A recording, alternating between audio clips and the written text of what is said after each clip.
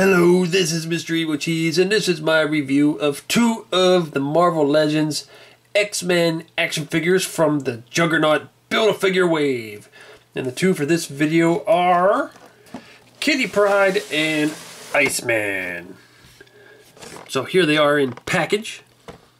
And Kitty Pryde's one of them figures I never would have thought that I'd really want all that much, other than to just like get an X-Men character.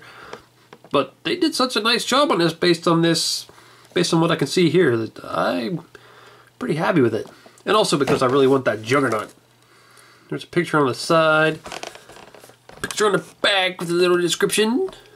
With her ability to elude attacks by making herself intangible, Catherine Kitty Pryde is an expert of defense. Why don't they call her Shadowcat at all? That's always weird. It's like Kitty Pryde, Shadowcat, like, I don't know, it's just weird. It's not mentioned anywhere. Does she just not go by that anymore? Some moment in the comics she's like, I will no longer be known as Shadowcat, just call me Kitty Pryde again. Well, I don't know. But there you can see everybody else that you can get. Already reviewed Wolverine, Cable, Deadpool, and Rogue. And they all come with a piece of the Juggernaut except for Deadpool. So, yeah. And here's Iceman. Now he's a character that could be done really awesome, or it could be kind of shitty. And this one I'm thinking is a little bit in between that. It says Iceman keeps his cool in battle with his ability to turn water to ice and freeze his own body to temperatures below zero. So that's a cool little picture of him on the back there. Picture on the side. Well, let's open these guys up. So there he is, opened up. And like I was saying, he's kind of cool, but in some ways not. I mean, for one thing, his legs are really, really loose. Like, I'm surprised he's even holding himself up. Really loose at the hips. Even the knees are a little loose. But the sculpt on him's alright. I like the way they did the head. The way they sculpted his hair into icy pieces. And this piece on their shoulder is actually kind of like a backpack that plugs into a hole in his back. Sits up on his shoulders. So I guess that's good for when his arms move around. They won't mess with that too much. And one problem that pretty much happens with every translucent figure is you can see the joints and things through him, which kind of looks bad. But ain't really much you can do about that. But still, I do like that he's translucent. It just looks cool for Iceman. I like the little spikies that are all over his arms in places. So parts of his body aren't just repaints, they're actually new for him, so that they can add the little spiky parts on. That's cool. And even down on his legs. He's got bare feet. Oh, I think he's alright.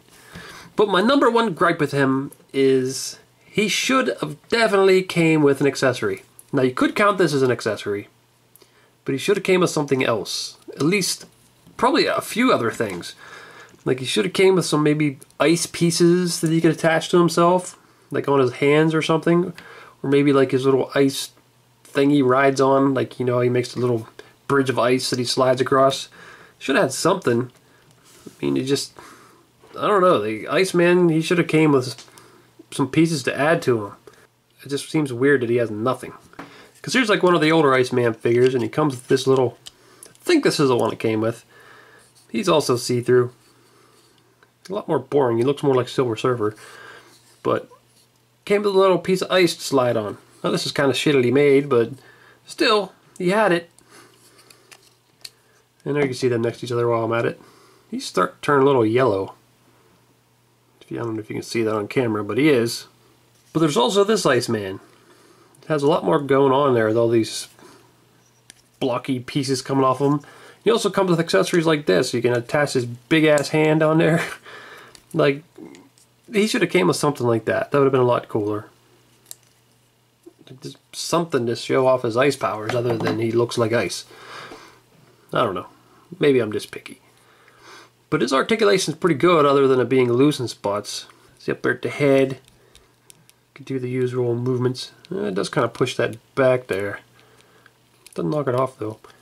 He's got extra articulation. Like, this must be a Spider-Man body or something, because it's got that extra shoulder articulation in there, so you can really do some cool poses. You can kind of see all the way through there if you look. And then he spins there. Got the double jointed elbow articulation. Lots of movement at the wrist. He's got the torso articulation there. He goes a spin. Hip articulation. Also spins up there at the thigh. Oh, it's stuck right now. How about this one? What the hell is going on here? I don't know. There's a cut there that you can see, but it does not want to spin on either leg. I think I just cracked them or something. I don't know what the hell that cracking sound was. But you don't want to move at his thighs. They're stuck. But then at the knees, he's double jointed. And down at the ankles, it's got the nice articulation that these figures have. So he's really well articulated. Pretty happy in the articulation department. And like I said, I think the sculpt on his head's nice. The translucentness is... Translucentness, is that a word? But whatever, it's cool. I like him. Just, I think he could have come with some accessories. Well, he does come with Juggernaut's arm, but that don't count. But there's a look at that arm. Well, look at that piece, it's loose. It's weird. Oh, even that's a separate piece. Huh. That's different. And there's Kitty Pryde out of the package. And it took me a long time to get her into this pose. She did not want to stand in like a dynamic pose. She wanted to just, she kept falling over. It was really difficult. Really messed with her legs to try to get her to stand up. I'm sure she can stand up straight pretty good, but if you want to put her in a nice superhero type pose, it might not be so easy. So I do like this figure after looking it over. I'm not sure if this is a new body. I'll have to compare it.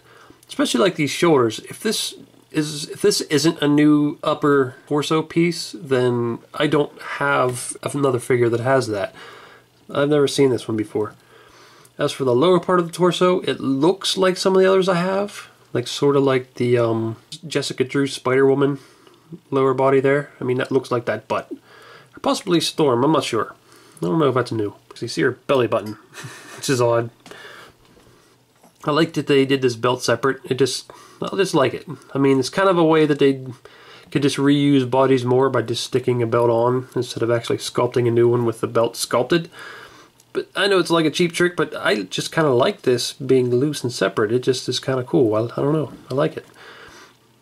I like her hand. I guess that's her phasing through a wall hand. I don't know. And this is her punching through a wall hand. Well, she's just... I don't know. Well, she's got a fist. I don't know what she'd do with a fist because I don't think her punches would hurt much. But whatever. I do like this outfit. I like the design of it. It's very simple, but I do like it. And I like her hair, the way they did that. The ponytail, the bangs. Looks pretty good.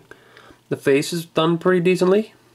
There's a little bit of a mess up on the eye, but it's not too noticeable. I think it looks really nice. And of course they included an accessory, which is Lockheed, and that's really cool because he's always with this dragon. And that's just so awesome they included him. There you can see a little closer up look at him.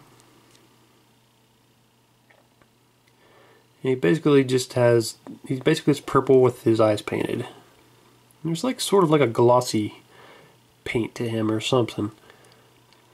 And the only way to make him stay on her shoulder is to wrap the tail around her neck, which works. First I thought it was going to look like he's strangling her, but it doesn't really. It looks like he's just kind of sitting on her. I think it works really nicely. And of course he also comes with this Magneto head for the Onslaught figure, which I'll show that on the body because I don't have the entire Build-a-figure of Onslaught. I just have a couple pieces. But I do have his torso, so I could stick it on there and you can see what that looks like. And the other arm of the Juggernaut. So, yeah. But, yeah, I like the body on this. I like the paint. I like the face.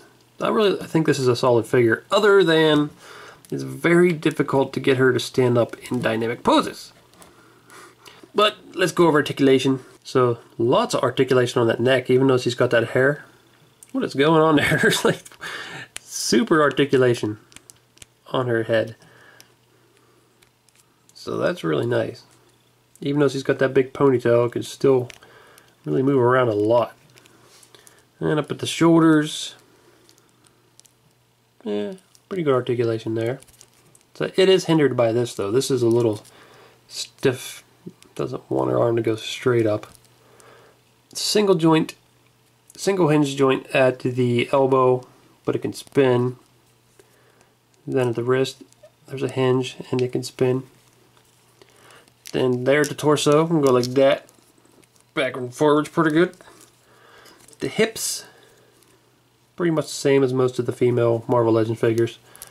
Can spin. Okay, it can actually spin, unlike Iceman, who didn't want to spin. Then double jointed knees, as most of these figures have. And then, as most of these figures have, the awesome ankle articulation. It's a little tight here. Sometimes that's good. Although I guess it don't really help her much because he still wants to fall over. Let me try another pose here. You can see my troubles. Unless I actually get it in a pose and... Okay, foot... Ah! So maybe, I don't know. Maybe I just didn't... Maybe it's because I'm drunk, I don't know. There she goes, he's in a pose. So I really like this figure. I think this is one of the better Marvel Legends figures. It's just done really well, and I usually don't care about Shadowcat or Kitty Pryde. I mean, I think she's cool. I just, you know, she's just a character that I was never a super big fan of. I like that she comes with Lockheed. It's cool that she comes with this alternate head, if you want to stick it on the Onslaught. And I don't have any Shadowcat or Kitty Pryde figures to compare her to, so this is all you get. Now there's Kitty and Iceman together. Looks cool. And then I've thrown a few other characters from this series. You got a little short Wolverine. Got Rogue. Now, I want to check this. Is this the same butt? No, it's not. Different butts. So I think it's a different torso. That might be the one that's used on Storm. But yeah, they all look cool together. And there's Cable and Deadpool next to them. Of course, Cable's up there. He's a big dude. So that looks about accurate to me. And there's Deadpool. No, I gave him one of Punisher's guns because I really didn't like the guns he came with. I think this gun looks a lot better. I think this wave's really awesome. It's one of the best Marvel Legends waves they made, I'd say. This really sucks that they might be killing off all the X-Men coming up. I hope they don't do that. I mean, just because Marvel doesn't own the movie rights doesn't mean they gotta kill off the X-Men in the comics, damn it. Alright, so like I said, these are the parts that I have for Onslaught. I guess I only got the torso. I thought I had something else, but looks like that's it. I don't know. But here's the Magneto head. Oops. And there you go. The color of it looks pretty damn close to the body, so looks pretty good. Well, I really like both of these figures. My main gripes are with Iceman. He is very loose. He's hard to pose and keep standing up because his joints are just so damn loose. But yeah, he should have came with other accessories. That would have been cool. But other than that, I do like him. I like the sculpt. I like his articulation. His translucent body looks cool. And I really like the Shadowcat figure, Kitty Pryde. I really like the sculpt they use. I like that she comes with Lockheed. It fits around her neck. And their articulation's awesome. I like the way they did the belt. I just think it's a really solid figure. I did have trouble posing it there for a second, but then I guess I just wasn't messing around long enough. So, I think they're both awesome figures for the most part. Well, this is Mr. Evilcheese. Thanks for watching and goodbye. Oh, it's so nice in here. It's so nice and cold. I think I just laid down on this bag of meatballs and take a nap. Hey, you get out of my house right now! Who the hell does Silver Surfer think he is, trying to take over my house? Stupid surfboard riding crazy bastard. Oh, damn it, man! You see them other pictures there? Why don't you click on one of them to see the video? Or you could subscribe, Nate. Oh, damn it!